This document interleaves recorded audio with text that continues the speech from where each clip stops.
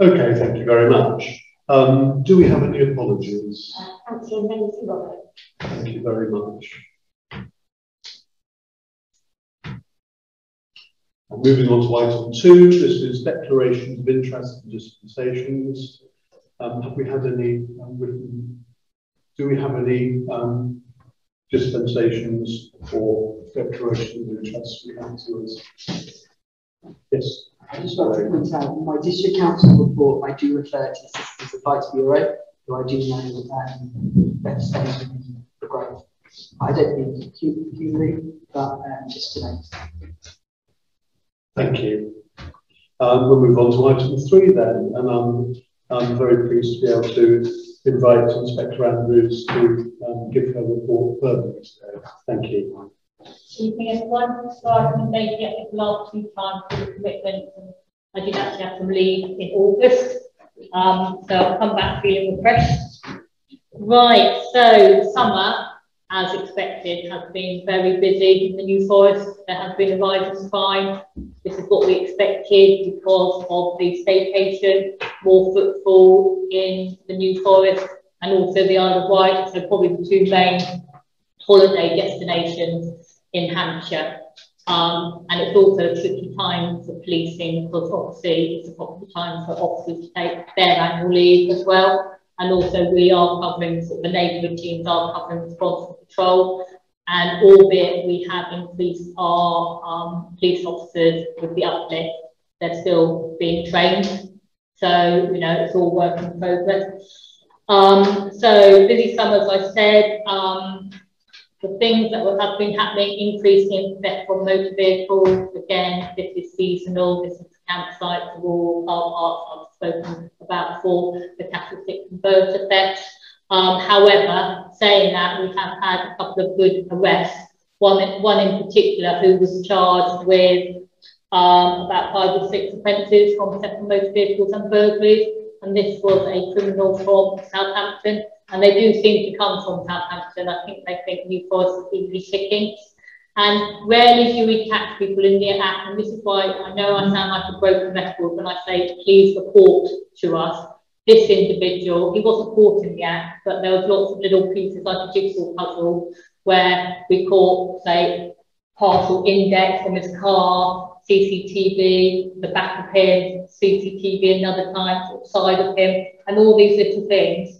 Then was enough to, when we found out who it was, to arrest him and charge him with a number of offences. So this is why I keep banging on about reporting things, you know, because then we can build up that picture. Because you all know how big the forest is, you know, catching someone in the act. It does happen occasionally, but it's more luck than anything else. So if we can use our investigative skills, we're more likely to get people arrested. We've had a lot of bike thefts. Again, unfortunately, from tourists who come down with their nice expensive bikes. And we do try and work with the campsites, but it's difficult because the campsite owners don't really like to tell the tourists when they come and set up, oh, we've got a theft problem. But we try and work with them and do as best we can. We'd rather prevent, you know, at the start, having their bikes stolen. Burglaries, non-dwelling burglaries, outbuildings, we did see an increase in that. I mean, all these things I'm already seeing declining now in September, and the tourists have some of them, most of them have gone home. So even though the summer hasn't looked too good, it is looking better, a better picture for September. A couple of pubs that have been mentioned, the Glen Public House and Med Bar, which I believe is the club in the town centre. I say club loosely, I think, but that is causing a few issues. I think with, I can't remember what time it actually closes, 1 o'clock or something, but obviously drunken, rowdy individuals. So our licensing team are looking at that and speaking to the owners, because basically if they don't abide by the conditions, they can have their licence removed. So we are aware of those issues. One of our prolific shoplifters, who is continuing still, we do so much and send him for the court and then he gets released, and it's a vicious circle. But there are some banning orders from the shops in Hythe, so albeit then he goes to other shops. So, you know, but, you know, some positive. Antisocial behaviour, again, in the summer, I've seen an increase, probably because the kids have been out as well and not going away on holiday, and probably have the same areas that Mike no doubt has. You're wet, Navy Fields, Sides Away and Acton Moor. We've done some stop checks with speeding cars and antisocial behaviour with their cars. St Andrews Community Centre, Whitewater Rise Underpass, there's a problem with smoking dope. So all of these are on our patrol plan, as is no doubt with the ACTOs as well. Good news is with our arsons, even though at the start of the summer we had a few, but we dealt with the juveniles, and it was juveniles, basically being juveniles. So they've been dealt with, and the arsons have reduced down. So that's good news. And we're getting a new member of staff, a new PCSO start later on this month. So the PCSO at Hardley will be up to 3, which is what we should be having. So we had to do right down to 1. So those numbers are up. So that's all good there. So those are the highlights. So albeit busy and busy with crime, now into September, and you know, most people are back from leave as well. We are seeing a decrease. So hopefully by the time I come back here next month, it will even be a better picture. So that's the highlights for me. If you've got any questions. One of the things we get asked, because obviously when hostels apply for a late opening licence, part of that process is looking at police recommendation. Can we assure residents that that is actually happening as part of the process? So you mentioned 2 places in particular that have had a bit of a spike in nuisance late at night. Will that count when those places apply for licences in the coming months? Yeah, definitely. So the licensing team will visit, because, you know, I speak to the licensing team, they see the report, and then they will speak to the licensee and give them the chance to improve, and then we go from there. So, you know, they're not somebody closed down or anything. It has to be pretty bad incidents for pubs to be closed down. So we take that all on board. But there are stages, conversations, that sort of thing.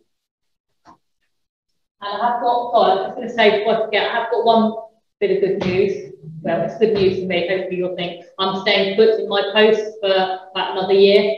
So it just gives some consistency. I think if we have that in policing, we've probably seen that with policing, the changes in sergeants, inspectors, chief inspectors, it happens a lot. So I'll give them the good news that I'll be staying put. So I'm pleased with that. So hopefully you are. Thank you very much. Councillor Wade. Thank you, Chair. Yeah, but I suppose the news Chief Inspector Andrews is staying, because I know that we're very hard to try and do the best we can with limited resources. I also think it's very good to hear, I know you've been very busy, which is a bad thing, but you've been very busy taking action and dealing with issues. And I think the public will be pleased to see that we're having that sort of reaction to the police dealing with problems with small as they are compared to other areas that we have here, and that's really good. One question I wanted to ask is something that I think I might have asked you sometime in the past, and I want to develop. What about crime prevention activities? The police used to have crime prevention officers that would go to schools and to various places and talk to residents and various things that they could do to make their properties safer and stronger. I realise with the reduction in manpower, that's something that may have sort of fallen by the wayside. Are there any plans for the police to bring that activity back? Because there are a lot of people benefiting from that, the same as the neighbourhood.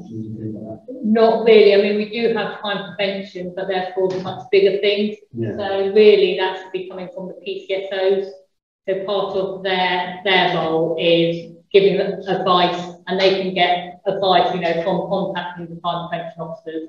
but they will give that advice to a lot of, say, households, or they won't necessarily go into schools, things like that. So it has been reduced down, but the PCSO do as much harm prevention as they can. Okay, thank you. So that, yeah. Councillor Cullen. I'd like to echo Councillor Wade's. It's good that we've got you for another year. We know during the pandemic there was an increase in domestic violence, and I think you'd mentioned that previously. There had been a response whereby you do pop-up centres at supermarkets. Will that plan continue? Yeah, that will still continue, not necessarily just in supermarkets, but now other places have opened, which will go back to having street meets. In some areas they do a Costa meet where they're Costa people to come and see them, or supermarkets, so those will continue. Is there any way the council can promote those meetings where they can take place? Yeah. What I would do, I'll get the Hythe sergeant to make sure those are advertised for you. Following that up. Thank you. Councillor Wade. Thank you very much. Back to my duties. It's been weeks to quick question. Does the police have a programme with local pubs and clubs where people can go in and give a code name if they feel they're in danger for whatever reason? And if not, is that something that the police would be interested in developing more? I appreciate the forest has known certain aspects of my life, as maybe Southampton or other cities. Is that something that they consider? Are you thinking along the lines that the pharmacies do? Sometimes pharmacies, and sometimes when you go in and say, your name to give you follow, for example. I mean, what's happening in pharmacies, so I don't know if you're aware, this is national, at some pharmacies, basically you go in, you say, I think it's Annie, isn't it? So there's a word, and it's from a domestic abuse victim. So, if they can't go anywhere else, and they can go into the pharmacy, they say this word, and the pharmacist will then contact the police. So I'm not aware of, that would be very hard to sort of manage, I'd say, in pubs, because the turnover of staff and just how it is, whereas the pharmacy is much easier to manage. But, well, thank you very much. All right.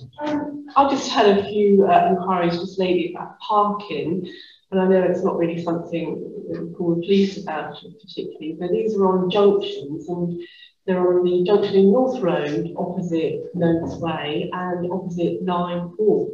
And I noticed one opposite Lime Walk, there's actually 4 cars parked in the line and through the bus stop as well. So I did think, but it's not actually right that they can do that. And the one opposite Nones Way, numerous residents have brought it to our attention over the last year or so, saying it's dangerous for the children and pulling out. The cars are coming up unexpectedly on the same side of the road as you turning left. So is there anything we can ask you about that?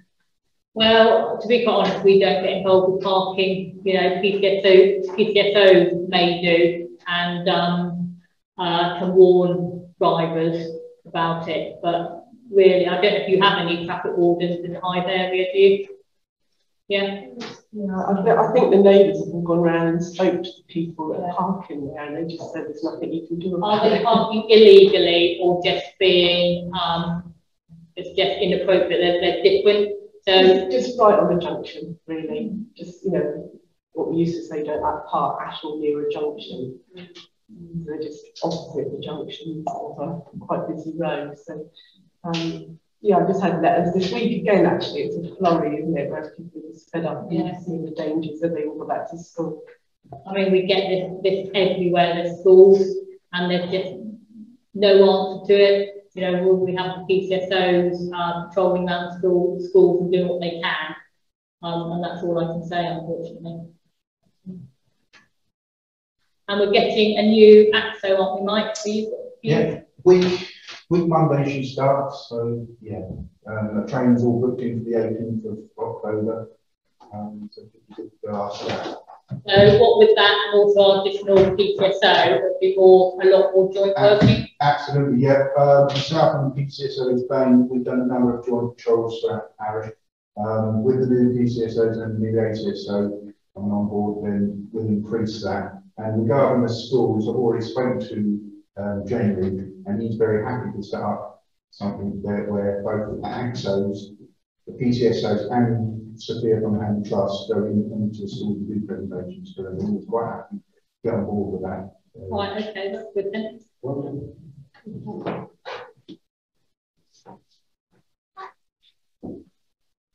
Very much. I mean, obviously you're very busy, so I mean you're welcome to stay, but don't feel you have to. I'll leave you. Thank you. So thanks very much for your time this morning. So, thank you. I'll see you all.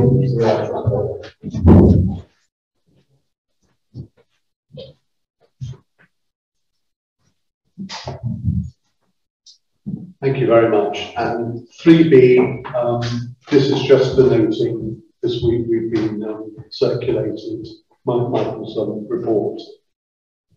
Okay, everyone happy? Any questions arising from that?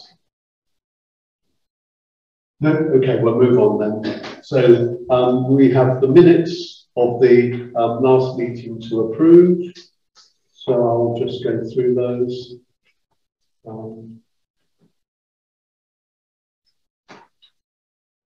If I say page 42, does that make sense? Has everyone got 42 on theirs? Yeah, okay. Happy with page 42, page 43, page 44, and page 45. Can I have a proposer, please? Thank you. And the seconder, please? Thank you. And can I have a show of what am I going to say? We were happy to accept these as a true record of the meeting. Thank you very much.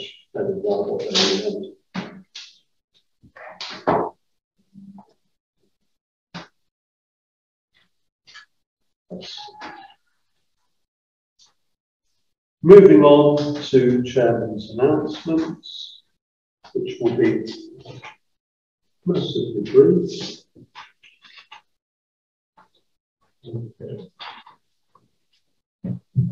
I'd like to begin by thanking the organisers, the volunteers, the ACT, and everyone who made Rock the Pier such a success. It was a really well attended event, and from my perspective, it looked a really jolly occasion. I didn't see any sign of any issues there, and it was good to see such a wide range of people attending and enjoying the event. So that's Rock the Pier. Now we had Mr. Harrison will be pleased about this one. Following your question last meeting about the Waitrose car park. Yeah. We've had our concerns taken up by the district council, and they are being investigated following some further information from our officers to help them with their deliberations. We haven't got any feedback on that at the moment, but we do know that the matter is being progressed. Okay, thank you. No problem.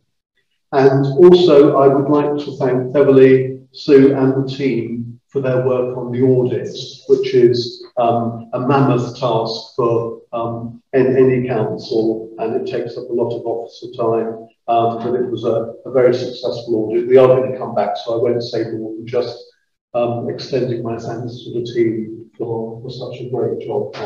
Thank you.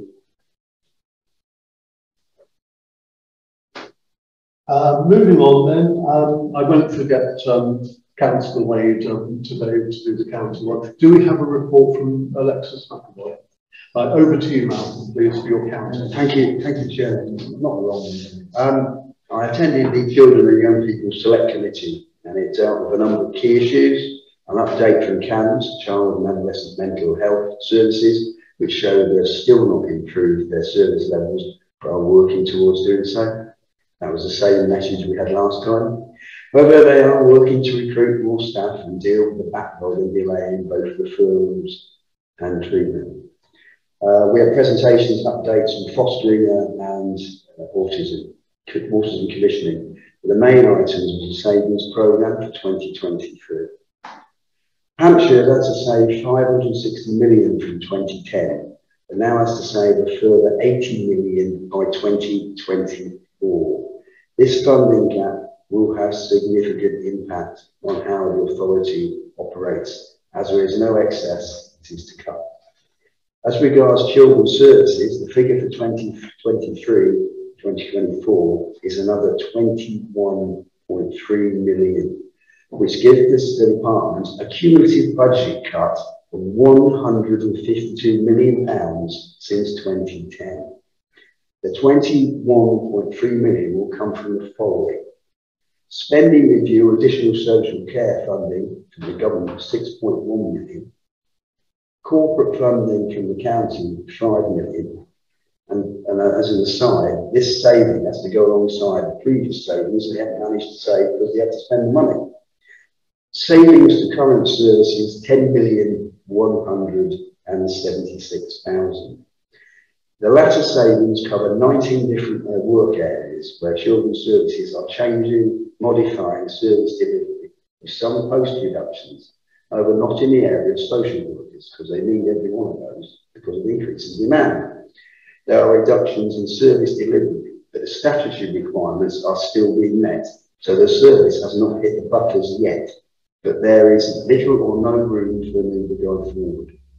The extra government funding for social services that everybody's talked about will not fund the increase in demand for social care, nor the increases in costs. It only funds the gap. So the future of this service, like other areas of the County Council, are in danger of not delivering the quality of service Hampshire residents are used to. Central government funding cuts to local government, if not reversed, will have radical and serious impacts for residents of Hampshire. And just to put this in perspective, with the £20, taking away that £20 that they gave to universal credit,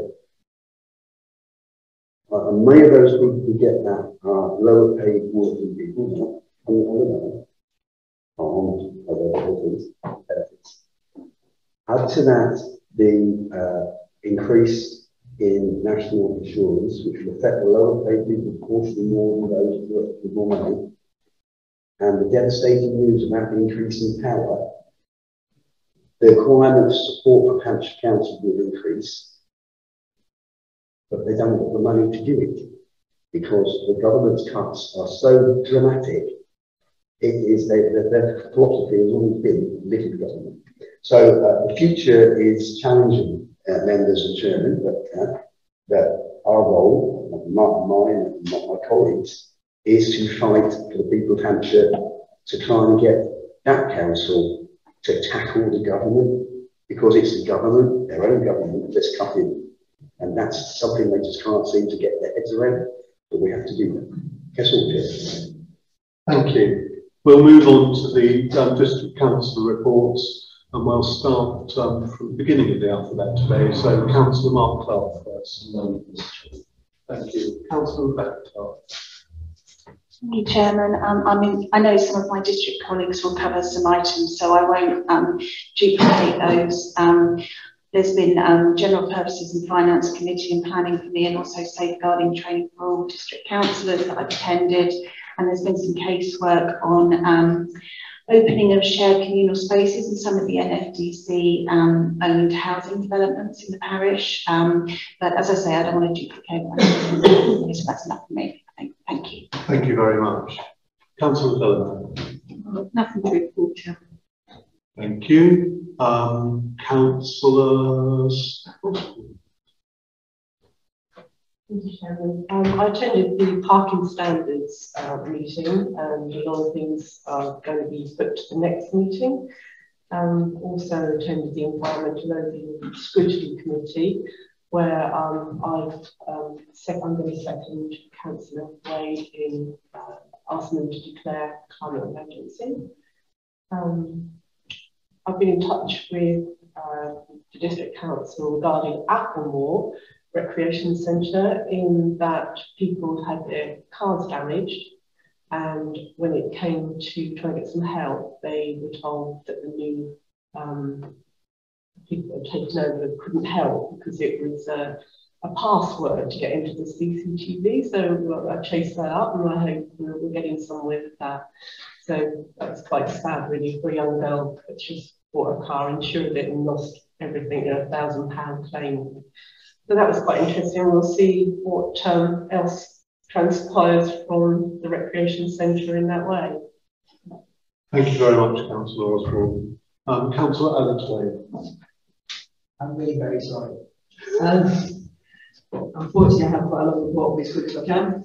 I attended the Community Partnership Open Scrutiny Panel last Tuesday in a presentation from the Safe in the Forest Partnership team, who shared that they'll be looking for scam champions to help engage, recognise and support vulnerable people who may be the victims of these awful scams at parish level. I will seek more information from officers. There will also be a Safe in New Forest webinar again later this year. We also have an update on the partnership's focus for the year, including the work they've been undertaking on the key issues of domestic abuse, drugs and alcohol harm to vulnerable people. There should be a focus more on the victims than the perpetrators and support for those families in need with multi-agency work. We were told, sadly, that domestic abuse reports have notably increased, with lockdown making it harder for victims to seek support. It has been and remains a priority for the partnership within the district, and there's a website with links for all those seeking guidance and advice for over 160,000 kids. We also advise there's been a drop-off in reports for victims aged 55 and over compared to 36 to 45 age bracket, and work is being undertaken to enable this older age range to seek support if needed. Inspector Helen Andrews also presented to the panel some questions. She advised on the district priorities and the focus on adherence to COVID rules and duties. She also shared something that was quite astonishing, that our police have to bid for money to help challenge a local issue, such as drugs and drugs-related harm. To me, it's just true. She referenced this as another area of the forest where it's a key priority, and others, as she said, theft from vehicles and car parks and seasonal crimes. There is going to be a county lines focus from the 9th to the 16th of October, and again, domestic abuse again remains a key focus.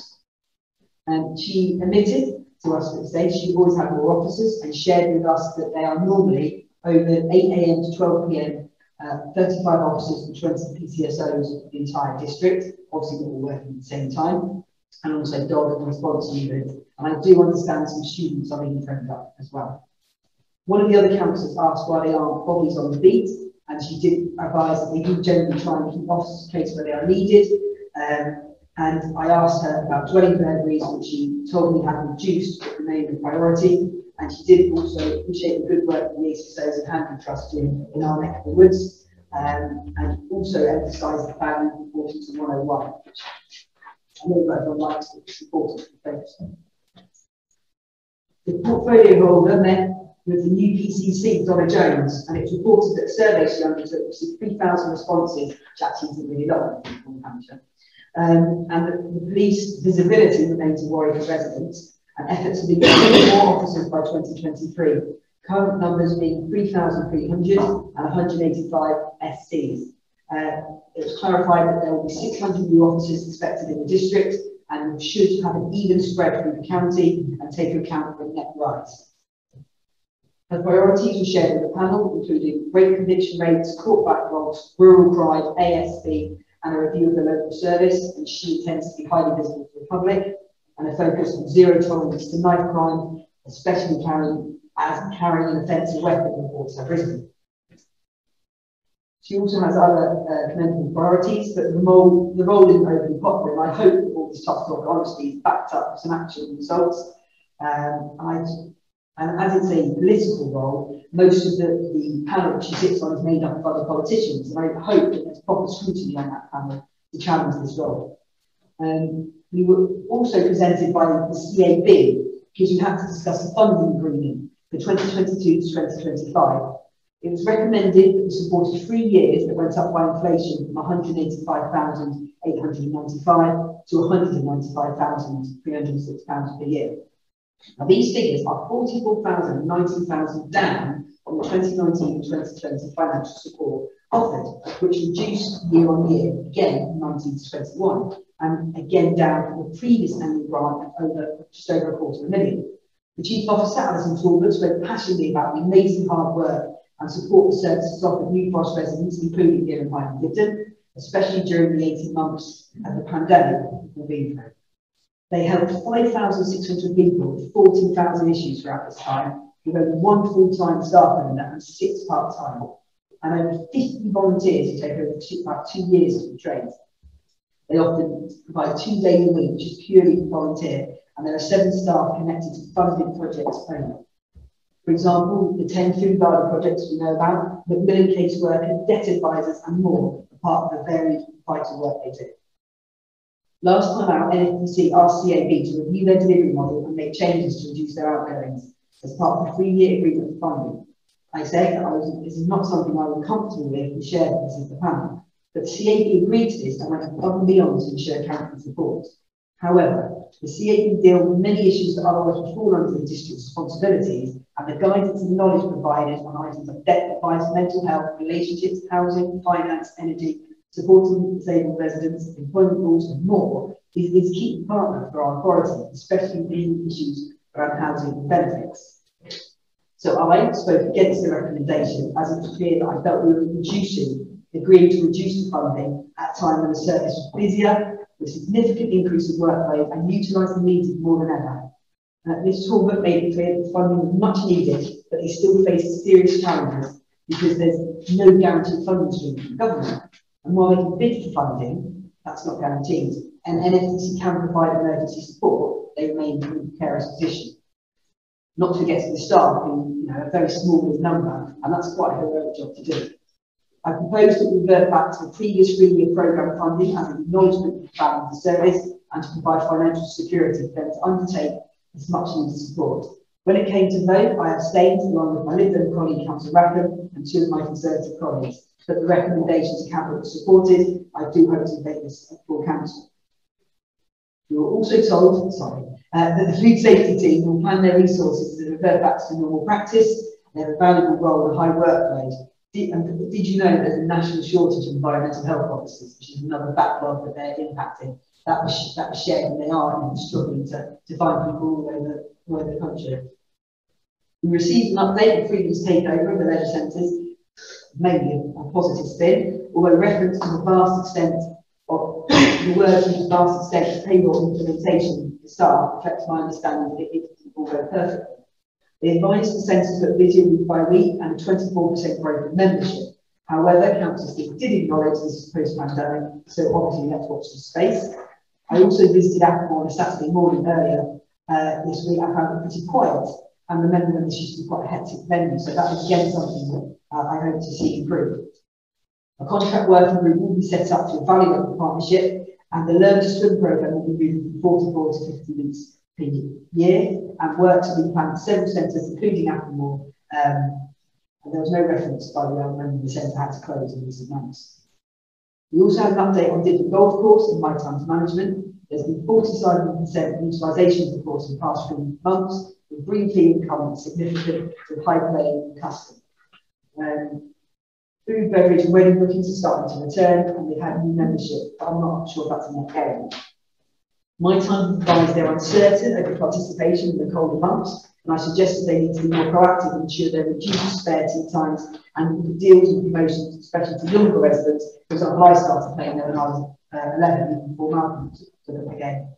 There's no evidence yet effort is being made in the area, and my point will be raised for our contract manager and may be answered through the upcoming plans, because they will be presenting to the council their plans for the future on October 4th. There is a lease review next year, and they are preparing a 5-year investment programme. Also, working groups will be set up for public convenience, health and wellbeing, litter policy. They will be litter policy, grants and customer service. And I did ask if these could be more accessible on Zoom. The very next day, I went to Housing Homelessness Overview Panel. We had a interesting debate where a resident came in with concerns over local homes being brought over the second home or Airbnb style properties and the impact it's having in the local area. The changes from 3-bed to 5-bed homes to encourage more tourism, I mean, many New Forest residents consider leaving the area, and in the case of the person speaking, possibly close 2 businesses. And this did give food for thought, as we need to encourage sustainable tourism in the district, and also the economy, but not at the behest of much used affordable housing. This will be investigated further and will go to the planning committee at NFDC as officers looking at it in more detail.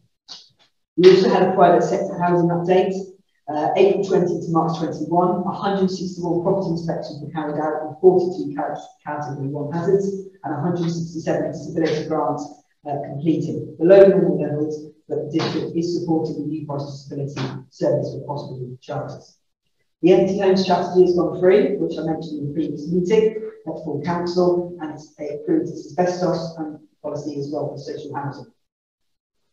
The council also shared that due to their change in their supply chain, which was reviewed in 2019, which cost the council £1 million a year, with an 82 spend ad hoc at local trade businesses around the area, they now have got one business, Travis Perkins. So therefore, they share the benefits of that, the 5.8% saving, and the improvement obviously on the carbon footprint for the council. However, we also share the challenges during the pandemic, such as Brexit, like price fluctuations within the market, have meant that the agreed price we had on timber has gone up by 4%.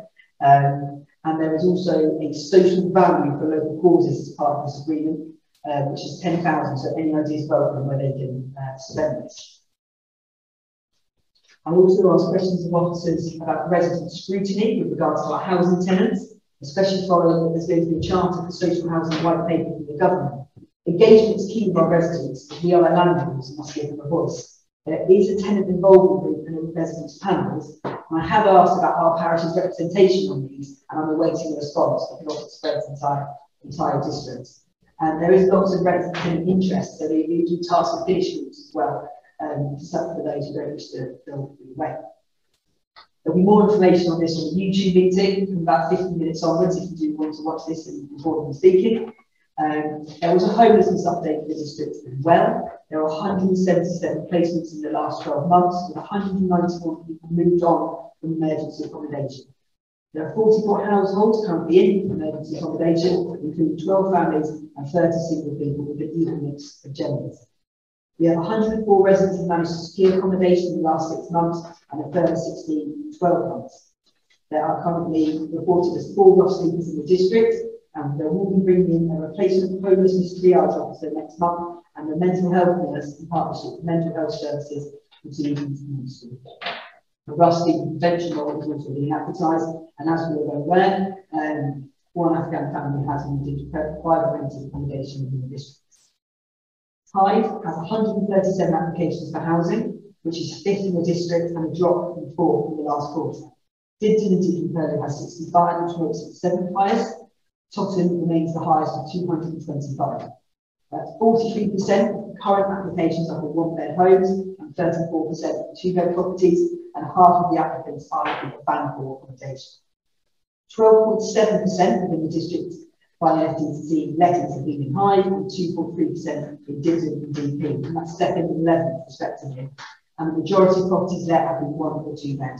And lastly, I genuinely thought Councillor Mark was going to say this, so sorry for spoiling the fun there, but NFDC have tendered and selected Powers, the building contractor for the 6-home site on Maiden Cross Road, and they are actually bidding funding from Homes England to help develop the site. There are other projects ongoing, but none that are in our parish at this stage. Overall, NFDC are planning to hit 550 of their 600 target. And bring my apologies. Thank you, Councillor Wade. And Councillor Wade, over to you. Thank you, I feel so humbled. How can I follow that? So many things. Mine is the opposite, very short and keep very verse. It's been quite a busy month with the planning meeting, which again had no planning applications. I attended a virtual waste and sustainability sample group along with Philip, as well as a cabinet meeting to ensure Hythe Dibden's interests are covered in any item discussed. In addition, I attended the public standards meeting, the environmental sustainability panel, and the green housing panel. Clearly, I'll need to spend about an hour talking about those next ones. Right. However, it was a full council meeting where, supported by Councillor Osborne, I put forward a new climate emergency motion to the district councillors. It was based upon the concern in the report of global warming from the IPCC, International Panel on Climate Change, which makes it very clear that unless we do something now to retain the status quo, and that's having a negative impact on climate change, by reducing carbon emissions, that will still affect the climate badly, or have a 2-degree rise in temperature, which will affect both agriculture and health. That means parts of the world will become uninhabitable and we won't be able to grow food. The potential from the IPCC report paints a picture that makes the pandemic look like a cold, the impact on humanity. The chairman, a well-known climate denier of carbon emissions, having anything to do with climate change, refused to let the read it out and showed his disdain by it for something he doesn't agree with. However, the leader of the council, with a more reasoned approach, said it would be discussed at a cabinet meeting, which, based upon the clear evidence we see it daily on TV of the effect of climate change on our planet. Is our hope NFDC and the sign NFDC administration is now taking issues seriously. Thank you, Councillor Wade. I'll just add mine at the end. So on the 20th, I went to the Sustainable Waste Management Group, and the group's reported to Cabinet on the 6th of October, then on to Council, and this is renegotiating the joint municipal waste strategy. This is in response to the government national waste strategy of 2018, the municipal waste management strategy involving Hampshire County Council and the 14 regional authorities. On the next day, along with Councillor Wade, I went to the Green Housing, and we had feedback on the ground source heat pump initiative. 51 local authority properties were identified to be upgraded with access to government grants. To date, 11 properties in East Boulder have been selected for a first phase. The September deadline has been moved to March, and a new building development of 12 or 13 homes in Tottenham has been selected as a model for a Future Homes Standard pilot scheme.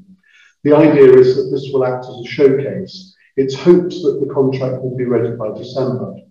Government was due to publish the Future Homes Standard guidance, but this has now been delayed by a few years. And that concludes the District Council reports. So we go on to outside bodies, please. Do we have any? Thank you, Councillor Osborne. Yeah, I'm a stakeholder of the Hythe Hospital, and through that I've made some really good contacts, because we've had quite a few complaints about the GP service in our area. And it's sat there looking at me all that time. This is something. So I've got a meeting with a lady called Catherine Bowl, who Deputy Director of the Clinical Commissioning South and West Community and Primary Care, just to bring up the fact that Marchwood surgery is shut on a Wednesday and half of Monday now. Everyone's getting sent from there down to Dibden Parish. Blood tests, we haven't got any files to take the blood tests in. And I just said to her those two things, and then Dallas came to where they're offering me a meeting with her and Charlie Besley, who's the Director of GPs here. And Philip is actually joining me for that meeting next week. So we'll put back on that next time. Thank you. Do we have any other? Thank you, Councillor Baird. Thank you, Chairman. From the pier, as you said, the rock pier was a great success. I've been in talks with the Chairman and the Secretary to start planning for next year and ways in which to improve it, to even get more footfall into the village, to assist the traders to get better business from it all. Hopefully that will work. As you know, the first carriage and motor unit are now back on track. The second carriage is in the workshop being deconstructed. The guys in the pier workshop are now working on the chassis, which needs a lot of work. There's a lot of rust in it. In the shed, we've already started constructing the new timber work for it. So that's ongoing.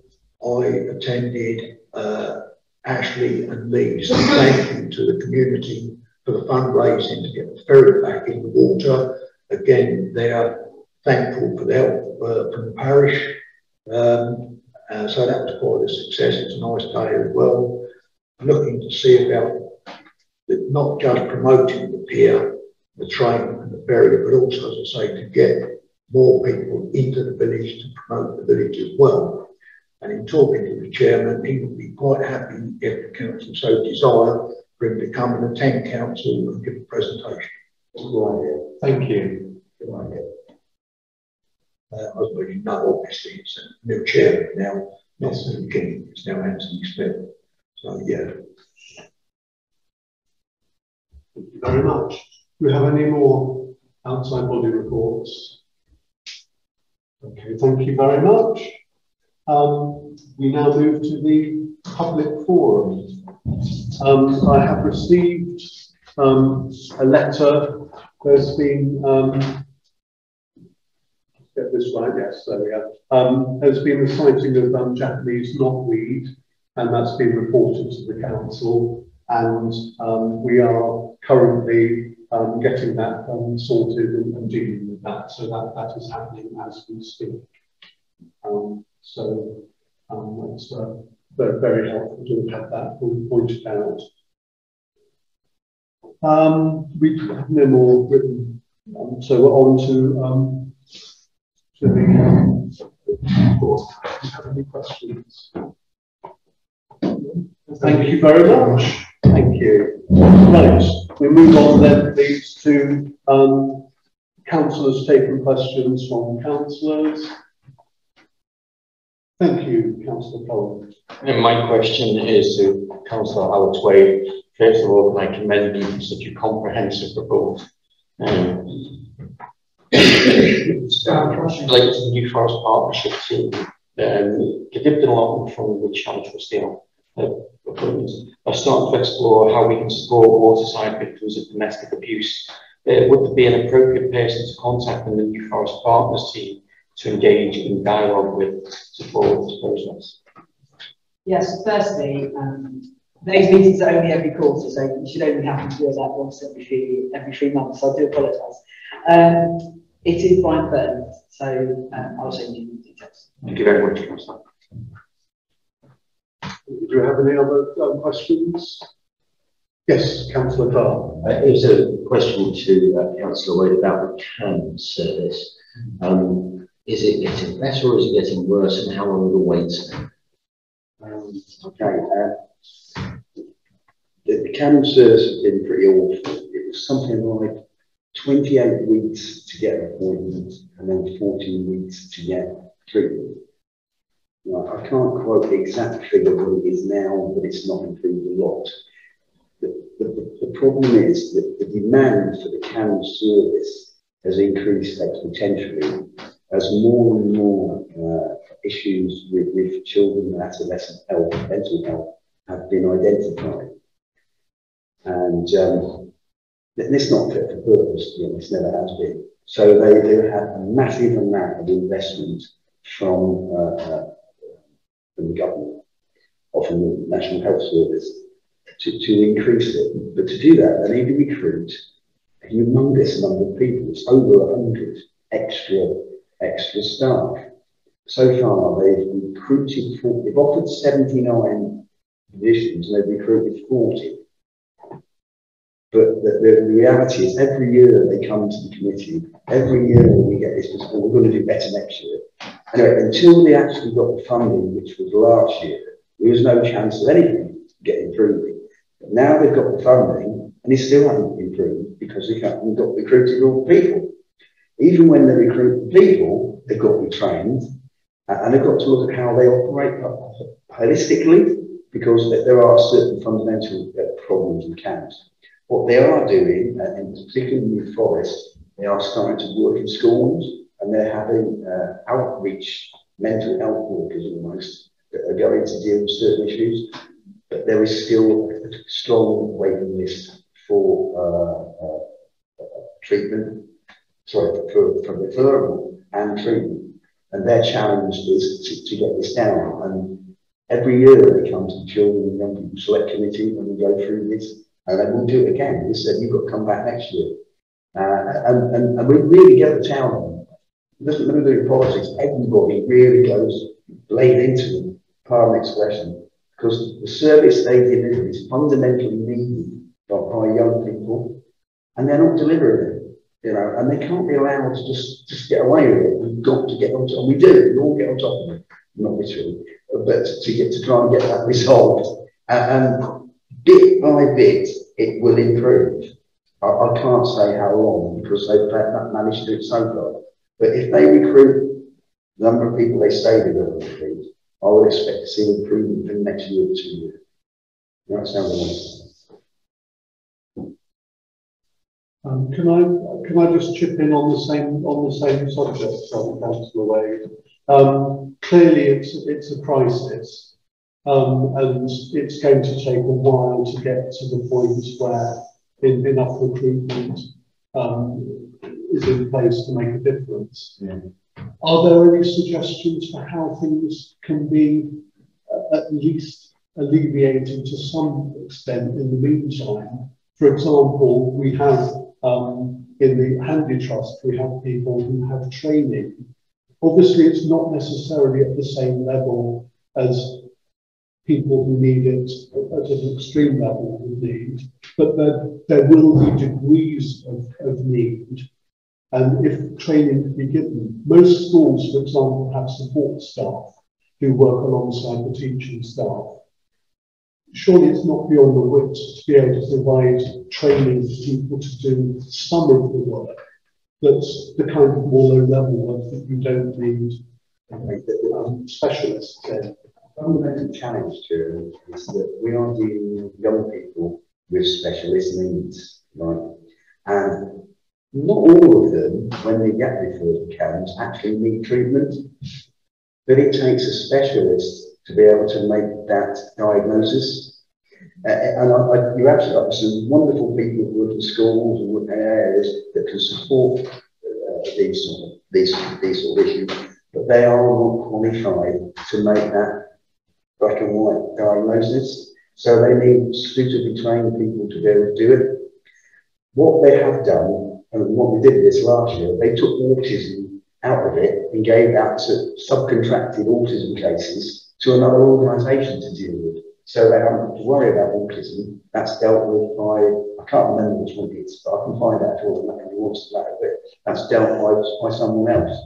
And they are looked to subcontract, if I may use a business term, some of their work into other areas.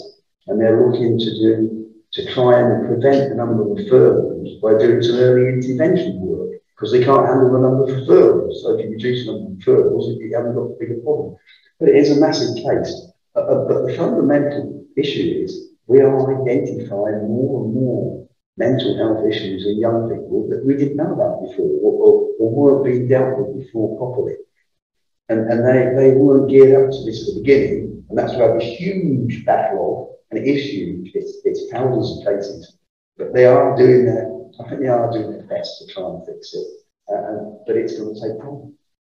Thank you. Councillor Wade. It was actually following up on what Malcolm has said. I'm aware that they have contracted out to Sycon is the company in Kent. So it's a very hands-off process whereby, you know, due to the fact that there's lots of remote GP appointments, youngsters may not actually even see anybody for months and months and months. It's all done remotely via questionnaires. Obviously there are some caveats in all the information, say if you're in desperate need, but they're mainly charities, the ones that we all know of, Samaritans. You know, if kids are desperate, that's where they have to go. But otherwise they have to wait an enormous amount of time. It's really quite desperate situation. No. Yeah, my question is to the county councillor again. What feedback have you had about the Upper Mullins Lane resurfacing? Firstly, it's better to have something there, but that's a low level, because the feedback I've had has been quite negative, and driving across it's a bit patchy, if I'm being polite.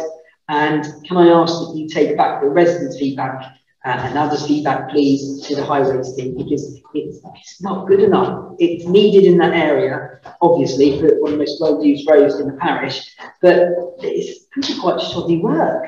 So could I ask you to take this back to the highways officer, please? Okay, right. Let me give you a proper answer. The previous contractor was so bad, that they filled the pothole in just off the road reality.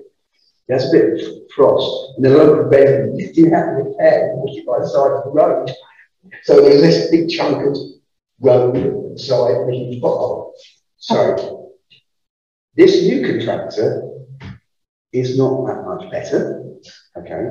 But the point, you've asked me this, I have to say, until the road breaks up, I can't go back to the county and say it's not good enough. Just because it doesn't look nice, it's not technical enough for me to get the highway engineers to come around and dig it up again. Now, realistically, if the surfacing breaks up, and this has been serious, right, I can go back to them and castigate them and get it looked at again. But just because it doesn't look as though it's any good, isn't actually good enough to go back to get it resurfaced. It's actually got to break down. I said that. We get it. If the road surface starts to crack and break down, I can go back to them. But just because it looks like it's going to break down, or it's not perfectly smooth, it won't get anywhere. They won't do anything. So it's better. We've got to deal with these issues because Hampshire roads are in an appalling state. You know, to get them to resurface it in the first place was positive. Right, the fact it's not up to everybody's standard, okay, well, we all know that they're traffic engineer, aren't we? Anyway, but the point is, at least it's better than it was. Right, now, if it breaks down again, I'll go back to and say it needs to be resurfaced. But until it breaks down, I can't ask them to insert it just because you think it's going to break down. I'm sorry that they're very negative, but I'm being realistic, because so many of Hampshire roads require repair all across the county. Right, they've got to have a real problem to deal with, and it goes on a list. And that's not the answer you want to hear, but that's an honest answer. My issues with county highways, not you. I appreciate getting this on the list. I mean, I have to hold my hand up. That's what they tell me. Property, but give it a few months, and I suggest please take a close look at this because. Okay, thank you very much. I think that brings us to the end of councillor questions. So we'll move on, please, now to item 10, which is to approve the draft communications policy as presented. Chairman? Yes. Actually, to approve the recommendations of the General Purpose and Finance Committee. Sorry to contradict you. As the chairman, but I have to stand up for my committee.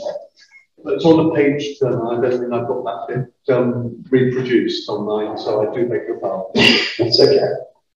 There are two recommendations, actually. The first one is to approve the draft communications policy, and the second one is to note building consultants have been instructed to consider the structural condition of the parish hall roof and repairs needed. He has also reviewed the workshop and will revert with site improvements suggestions shortly. But yeah, the first one is the draft. Over to you, Chairman. Right, I'm doing this better, am I? Apparently. Right. Okay. Well, let's move then, please, to the draft communications policy. Do we have any comments before I put it to the vote? Yes, Councillor Wade. Firstly, maybe just to thank Councillor Mark Clark for his work on it, really. Obviously, I went through this at GPNF, so I can't have any comments that I haven't already shared in that panel that we agreed. So I will obviously be supporting it, but I just want to thank you, Councillor Mark Clark, for your work on this. Thank you very much. Do I have a proposer? Thank you. Do I have a seconder? Thank you very much. And can we vote on approving this draft? Thank you very much. That looks like unanimous to me. Thank you. And moving on then, this is to note that building consultant has been contracted to consider the structural condition of the parish hall roof and repairs needed, and also viewed the workshop and will revert with site improvement suggestions shortly. So we just need to note that. Do I have any comments on that, councillors? Thank you very much. By the staff, Chairman. I beg your pardon? Good work by the parish council team. Absolutely. Thank you very much. Right, we are going to move on then, please, to item 11, which are councillor appointments. So first of all, to note that the relevant legal electoral notice has been officially posted regarding the casual vacancy that has arisen for Landau Ward. So that is just the noting. And we then have a number of appointments. First of all, do we have an appointment, two appointments possibly, for the Amenities Committee? Just ask a question, Chairman. Certainly. Okay, I wasn't at the last council meeting, but was the vacancy, were we aware of that at the last point? I just wondered if we could say thank you to the outgoing councillor for their work before we moved on, and also knowing that we have a vacancy, I just wanted to check, you know, obviously we don't have a replacement yet, and we presumably want to use some of these spaces for the replacement, so I just wondered how that would work with these ones. And I also just had one general just comment to make, because obviously the outgoing councillor Matt Kitcher did sort of improve our, shall we say, our age demographic. You know, we need to have a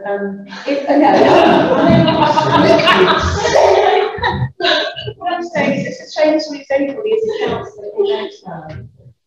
And you know, we always encourage councillors across age groups and backgrounds so that we can fully represent the diversity of the parish.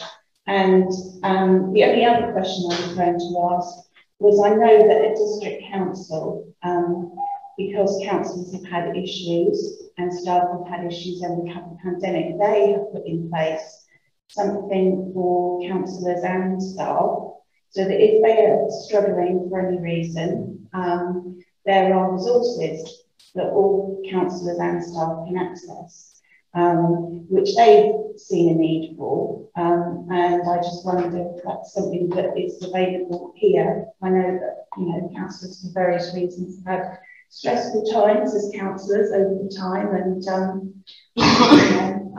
I mean, obviously it's been in the news that the councillor that left had, you know, was going to concentrate on her mental health. I just want to make sure that as a council we do make sure that we look after everyone and at least offer what we need to for any councillor or member of staff to be able to tap into it if they need to.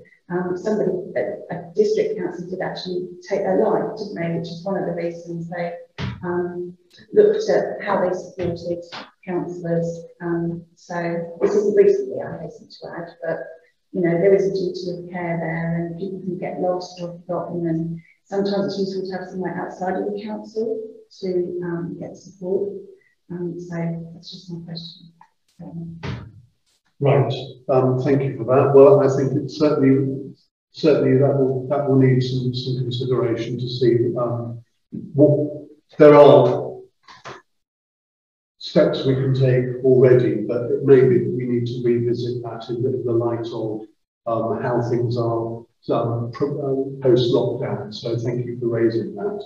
In terms of the councillor, you will be aware that I did write to Councillor Kitcher thanking him for his service, his enthusiasm and commitment. Particularly, I think it was a really nice opportunity for him to show his support at the community awards, for example. And that was great, because he certainly worked hard behind the scenes on that, but also had a public showcase for his efforts there. So yes, I take your point there, absolutely. So we'll move to the draft communications policy. We haven't voted on it yet, so have we? Councillor Appointments. Sorry. No, I'm going mad. Thank you. Right. Yes, there we go. Oh, no, that's right. We're voting on. Do we have any councillors who wish to put themselves forward for amenities committee? sorry, that was the other point you raised about whether or not a number of our committees are not full strength as it is. So there will certainly be opportunity for any new councillor to be considered for a number of committees. Thank you. Yes.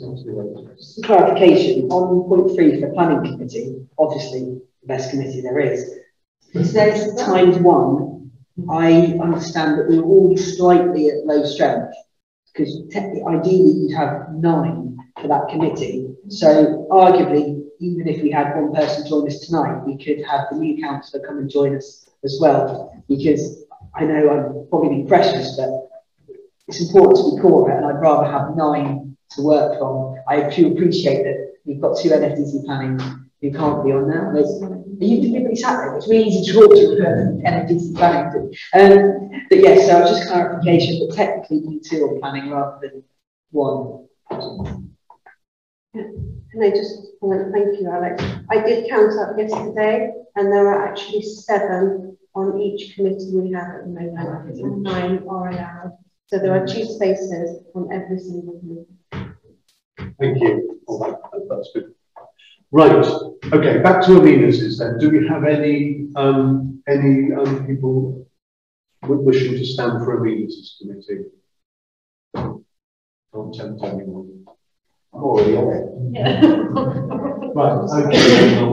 We'll leave that one for the moment, and we'll move on, please, to general purposes and finance committee.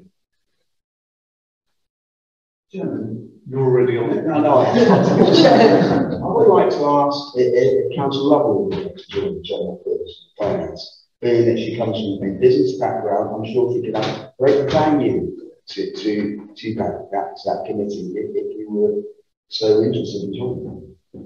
Yes, but yes. Is that your answer? Yeah. Okay. Well, that was genuine. Fantastic. Shall we vote on that then, please, councillors, before she changes her mind? So, if you're voting for, that looks like it's unanimous. Thank you very much, Councillor Lovell. And then we also have the planning committee. So anyone not currently on planning or on district planning who would like to join the planning? Chairman, there is a possibility that Councillor Clark is aware of this. We will be discussing it at a meeting tomorrow, that we could reduce 1 member of the Liberal Democrats on the district planning committee. It's not definite, we can discuss it right now. If we did, it might give the opportunity for I'm not saying we want to go off the planning committee. I would love to, but I probably won't. But I'm just saying, might have an opportunity to add to the parish planning committee if one of us. I'm taking it as saying we could return to this. Yeah, I think so. Right. Can I just ask finally if there's anyone here tonight who would like to join planning? Otherwise, we'll leave that to a later meeting. Do you want me to revisit that at the next council meeting? Yes, please. Okay. Can't believe anyone would want to do district in place of parish. Right, moving on then. These are to appoint representatives to serve on the following outside bodies. Do we have anyone who would like to volunteer for Aged Concern?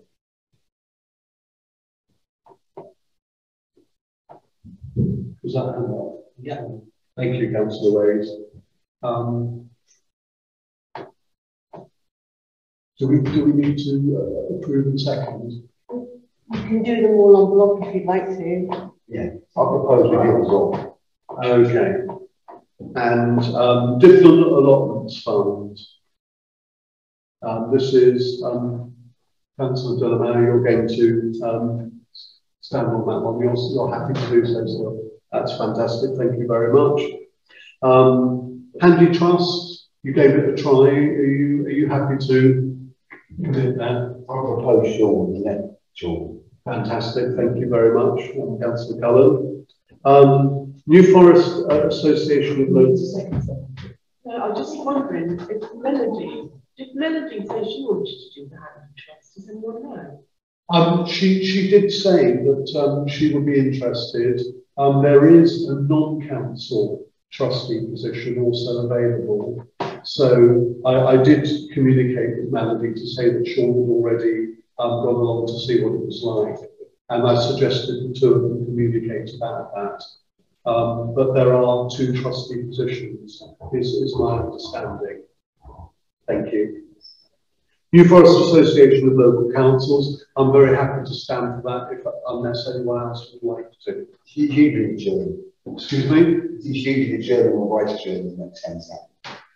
That's fine, I'm just saying if anyone else wants to. Just backing you up, German. Okay, thank you. And Waterside Heritage is another one. Do we have any takers for Waterside Heritage? Thank you, Councillor Clark. Right, we can do this on block. So all of those people who have very kindly agreed to stand for those positions, can I have a proposer for all of those? Thank you, Councillor Wade. And can I have a seconder? Thank you, Councillor Osborne. And can we now vote on those on block? Thank you very much. Right, moving on to point D. This is to appoint school liaison councillors to the following schools. We've got, first of all, Greenwood School. I'm very happy to stand for Greenwood School because it's in my ward, unless anyone else is absolutely desperate to do that in one place.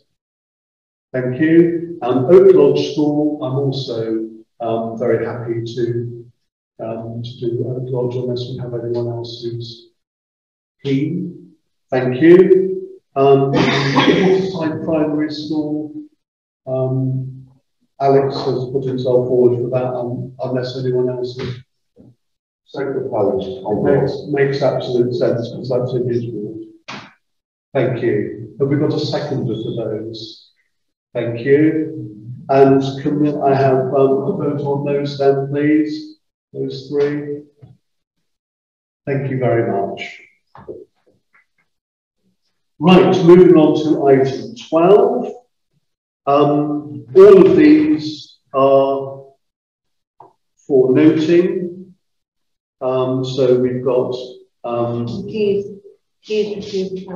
That's true. Yeah, thank you for that. So we're happy to note A. Any questions? B, to receive an update. Any questions? Sorry, can I just say that I know Malcolm requested that this was split into 2 years. The finance officer has been away on leave, so this will be done next time, just to say. Sorry, I didn't hear that. Sorry. The COVID financial effect, we wanted it split into 2 years. That will be done at the next meeting. Okay, that's fine. Thank you. And then to receive the bank reconciliation for August. Are we happy to note that? Yes. Just quickly to note and say thank you to the officers, particularly Sean and Beverly, for frankly a successful audit. It means a lot, and for all officers of the council. And I just like to say thank you. It's very important for the council and the officers involved. Okay, thank you. And then moving on to D, it's to approve the accounts for payment for August.